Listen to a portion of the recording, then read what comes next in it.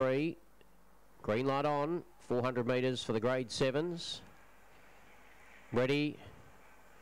Racing, Mount View Jewel came out fairly well. Early Liberty shows some pace today and goes up toward the lead.